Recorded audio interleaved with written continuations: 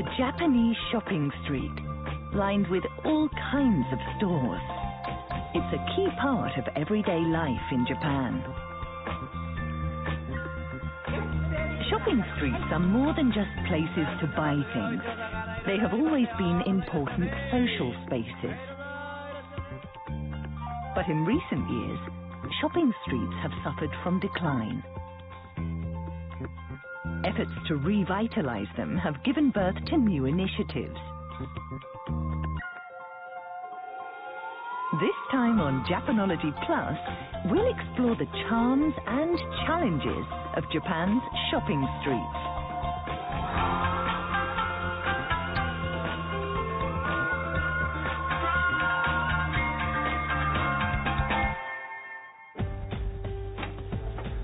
Hello, welcome to Japanology Plus. I'm Peter Barakan. I'm in a neighborhood called Tsunamachi, which is on the eastern end of the old part of Tokyo. And this street, where about 180 local merchants ply their trade, is altogether 670 meters long, making it one of the longer shopping streets in Tokyo. The word shopping street is always used to translate the Japanese term shotengai, which applies to these kind of streets.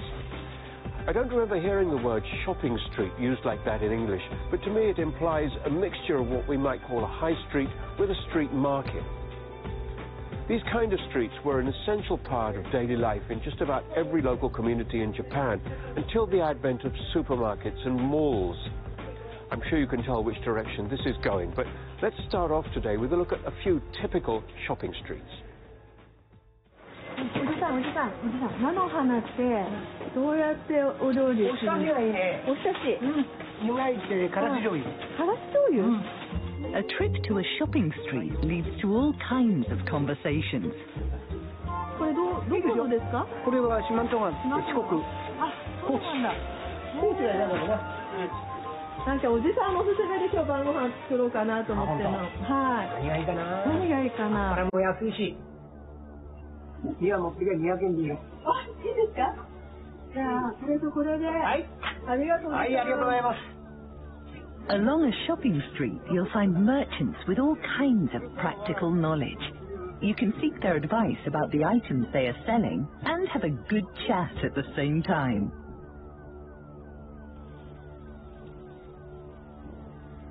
Our guest this time is Lady Yamanaka, a management consultant. He knows a great deal about what's involved in operating a business in a shopping street.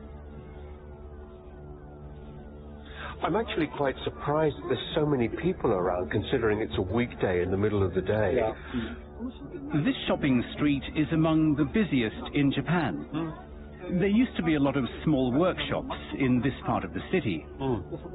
The people they employed and residents of nearby public housing relied on this shopping street. They would get all their supplies here. That place sells great stuff. They make the meals that they sell here. Hello. Whoa, these all look good. What do you recommend then? Oh, yeah, that looks good, doesn't it? Okay. Okay, I'm going to pig out. I'm going to have a shrimp cutlet and a couple of shumai, maybe. That's lovely. Thank you very much. And what's the damage on that? Okay. Thank you. They taste great. That's good. In this part of town, the old part of Tokyo, the people just seem to be always so friendly. I mean, I'm here for the first time, and you know, they treat you like you're a regular customer almost. Yes, that's true. That's the appeal of a shopping street. Elderly customers especially will ask the shopkeeper to recommend what's good. They enjoy having a chat about things like that. And there are a lot of takeout places where they make their food from scratch. They're real pros at making some special item. Gyoza, or shumai, or cutlets, or whatever. Customers feel more at ease when they know exactly who's making their food. That's another point. And for a regular customer, The shop may offer something on the house from time to time. That's all part of the charm. Here's a shop along the Tsunamachi shopping street that sells oden. With oden, you choose from a variety of ready-to-eat foods stewed in a soy-based broth. Daikon, kombu kelp, tofu, egg, and various kinds of fish paste patties. This place is very popular. There's always a crowd of customers. What draws them here is the chance to choose from 30 different items, all made in-house. A family of 5 runs this shop. It's common for families to operate these shopping street businesses. Let's follow this one through a typical workday. Things get going early in the morning at 6 a.m. The shop owner is Yukitoshi Nakajima.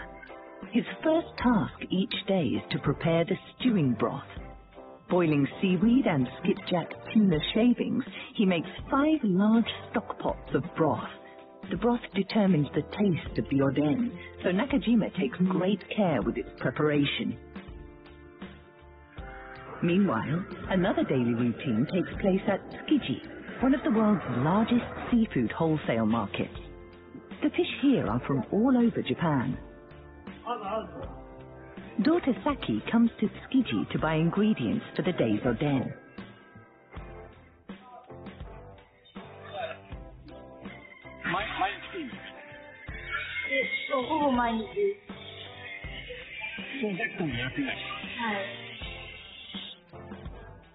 Five years ago, Saki's father entrusted her with purchasing supplies. Today, she buys 2 kinds of shark.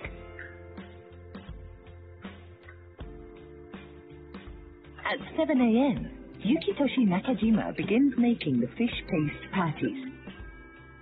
The main ingredient is the shark Saki bought earlier that morning in Tsukiji. One type has soft flesh, the other is firm. Mincing and mixing them yields a fish paste with just the right texture. But the shark flesh varies from day to day. To keep a consistent texture, he has to adjust the ratio each time, a skill that takes 10 years to master. The shark flesh turns white with kneading. Then it's placed in a machine that shapes it into square patties. Yukitoshi's wife, Keiko, boils the patties, closely monitoring the heat. The shop makes only 100 patties every day. They charge 40 yen a piece for them. That's an extremely low price, even by the standards of Japan's traditional shopping streets. As soon as she gets back from the market, Saki starts making fish balls. She uses her thumb and forefinger to shape the fish paste. She says it took her 5 years to make them quickly and evenly. She makes 1,000 every day.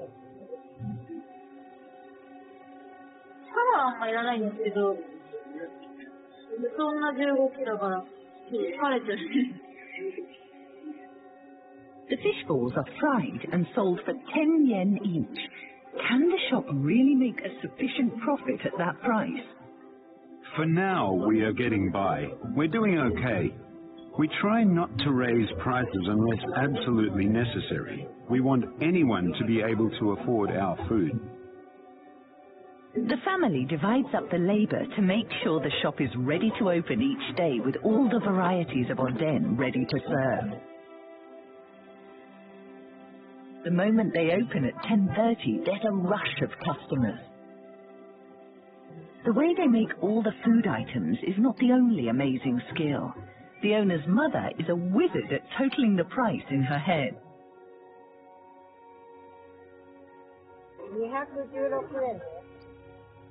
She knows the price of all 30 items and can work out the cost of an order while carrying on a conversation.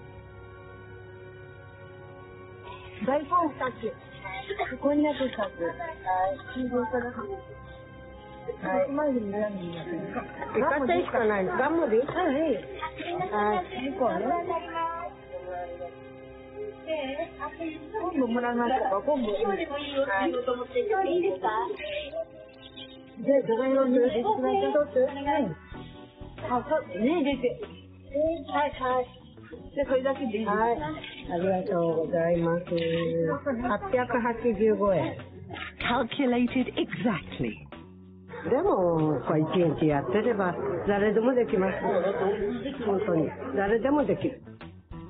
On a Japanese shopping street, family businesses show off professional skills that may take years to perfect.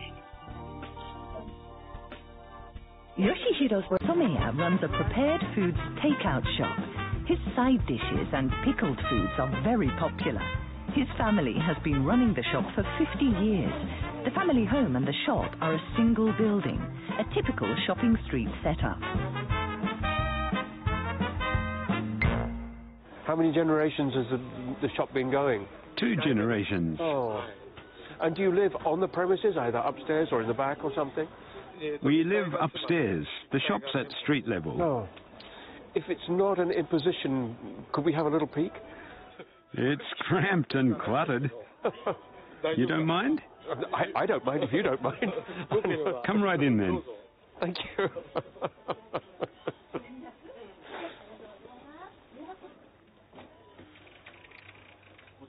This is our workspace and pickling room.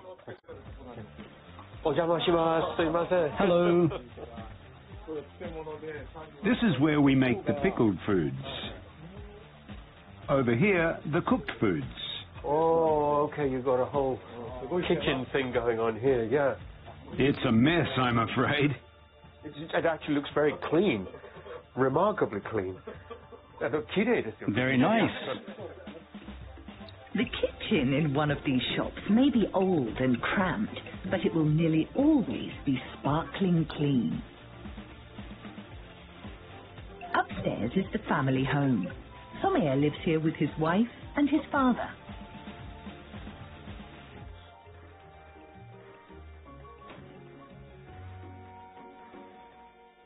What are the advantages and disadvantages of living so close to your workplace?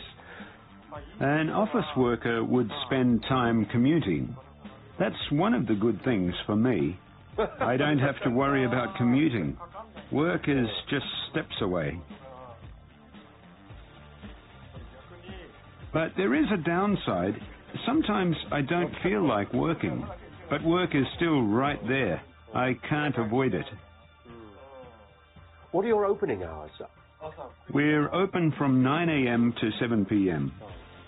So if somebody from the neighborhood comes by at 8:30 and said, I've run out of something or I just need something for dinner, what do you do? We close at 7 p.m., but we'll still be downstairs tidying up. Customers will often poke their heads in around then, and we might still have something to sell them. If we do have something they want, we'll sell it. Things like that can be a plus or a minus. Here's a tea merchant. Would you like a cup? Yes, please. Coming right up. Why do you alternate the pouring?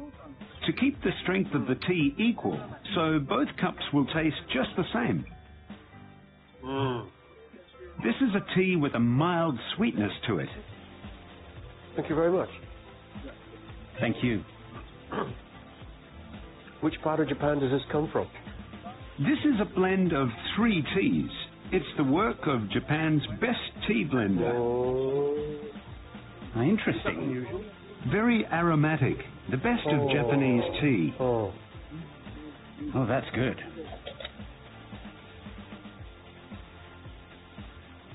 If people sample the tea, they'll know how good it is. Then they'll buy it. This is a great thing about a shopping street. Shopkeepers give you samples and offer explanations. Right, I mean, there are specialty shops where if you go halfway across town, of course, you can get the same sort of advice, I'm sure, but to be able to get it here in your local street is, yeah, it's excellent. Yes. This kind of sense of local community, which I suppose in earlier days, people would have just taken for granted. But I suppose that sense of community has broken down so much now that it's something that needs to be nurtured. If you spend your whole life there, it's like all the shopkeepers are your friends. It's your own neighborhood, your own community. A shopping street is a workplace and a living space. It offers so many of the pleasures of everyday life.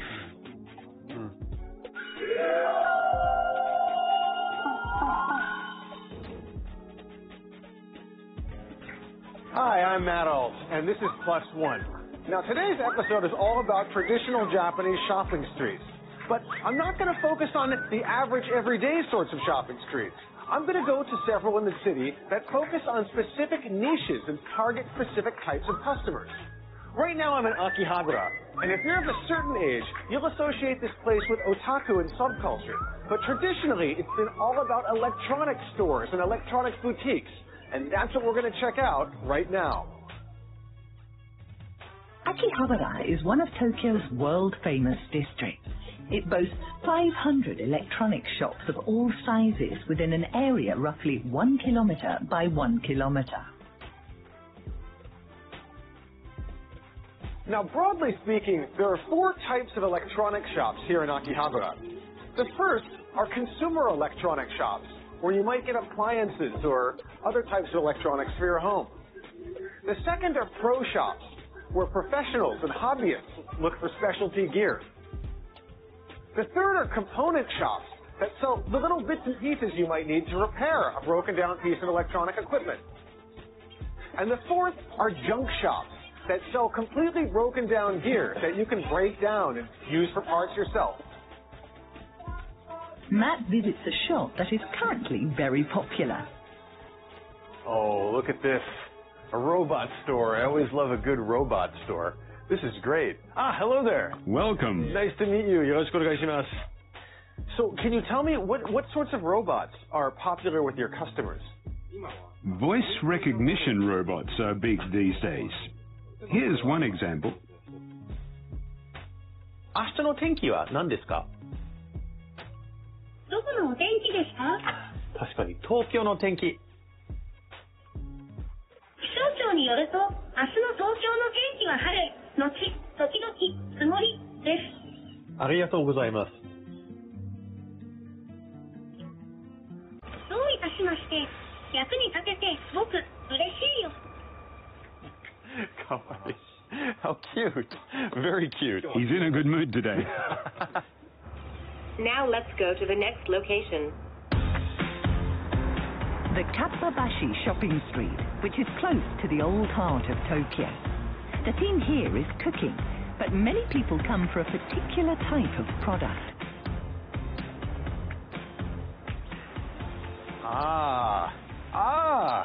I could use one of these right about now. Just kidding. You know what this is? This is a food sample, the kind you see on display in restaurants all over Japan. That's what this place specializes in. All sorts of what you might call fake foods. These food samples are handcrafted from plastic to look just as delicious as the real thing. You can see at a glance what's on the menu. But restaurant owners aren't the only buyers.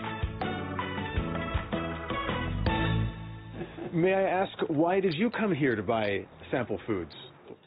These are for an offering to Ganesh, an Indian deity whose image we happen to have at our Buddhist temple. So you're a monk? Obo-sama desu ka? Yes. When we put out an offering of real food, it draws flocks of birds to peck at it. To avoid that, we've decided to try this plastic food instead. Fascinating. This is something I never even imagined. It lasts forever. That's great. They definitely won't go bad. Matt's next stop is the Sugamo Jizodori shopping street. Now, this is a unique shopping arcade. It's optimized for elderly residents. In fact, some people even call it the Granny Ginza.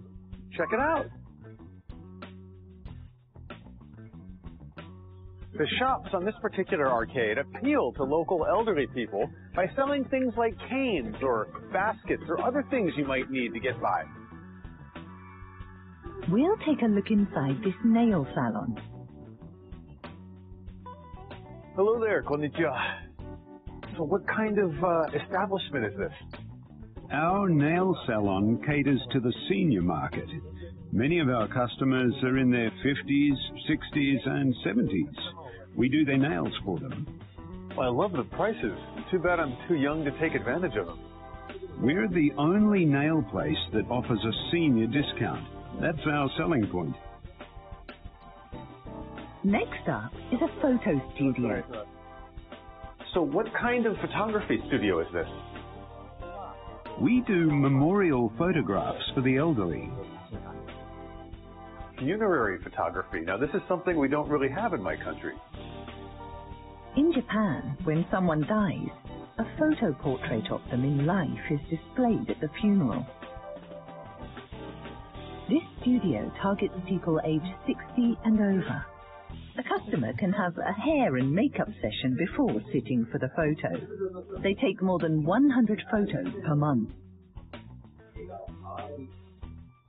Hello there, nice to meet you. Konnichiwa. Konnichiwa. So, what made you choose this place? Why did you come here for photography? ね、亡くなった時のこう写真というのは、やっぱり綺麗な写真をそこに掲げてもらいたいなと、だと思うので、優しい感じで、はい、微笑んでいる写真。はい。I'm sure it's going to be great. With this service, there's no scramble for a photo when a family has to prepare for a funeral. Japanese shopping arcades are really vibrant examples of traditional Japanese merchant culture. It's kind of like getting to shop in living history. And on that note, see you next time.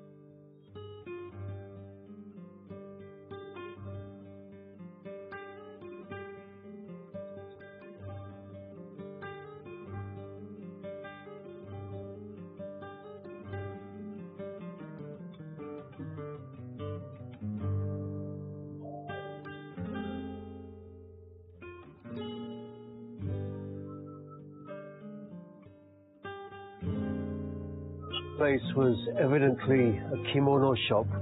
They got a sign up saying they're closing down after 45 years in business. So, I mean, this street does seem to be fairly busy. There's lots of shops still around, but evidently not everybody can make a living out of it.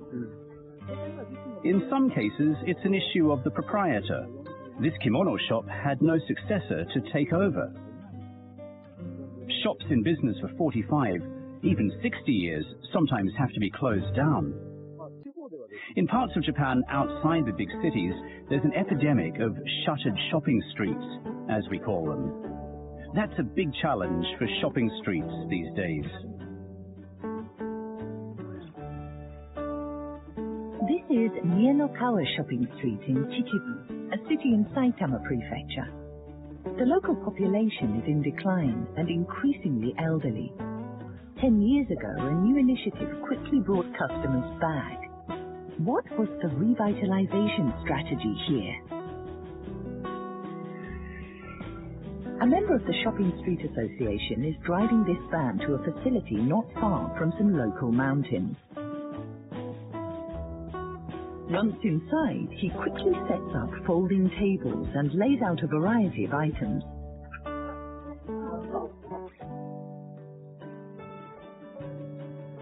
This is a mobile shopping street initiative run by 20 shopkeepers of Miyanokawa Shopping Street. They take turns having their wares sold by the mobile operation at different locations. Today, the mobile shopping street is visiting a care facility for 50 elderly people. The shop is here twice a month, and the residents look forward to it. How did this initiative get started? The elderly people may have things delivered to them purely for convenience, but that's not how they want to shop. So we offered to bring the shopping street to them. We realized that they really enjoy shopping in person, so we're not just selling them stuff, we're bringing them pleasure. The Mobile Shopping Street initiative allows facility residents to actually see and choose products, a welcome difference from just having family or staff buy things for them. The Mobile Shopping Street does about 50,000 yen in sales per event. Positive response has enabled it to expand to 12 events per month at 8 facilities. These days they are also serving communities impacted by population decline. This is just one of the initiatives being tried all over the country to support shopping streets. Those kind of fixes are interesting, but how well are they working? Shopping street initiatives need the support of the authorities and the public. There are streets where they renovate an empty shop and then invite people to use the space as a cake shop or a cafe, for example. That's a great idea. Yeah. Oh.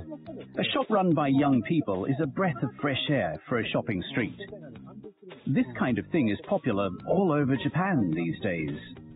Well, that's all very encouraging. You hear so much about these old shops closing down these days that one tends to get a bit pessimistic, but evidently there's still room for a little bit of optimism as well. Thank you very much. Thank you very much.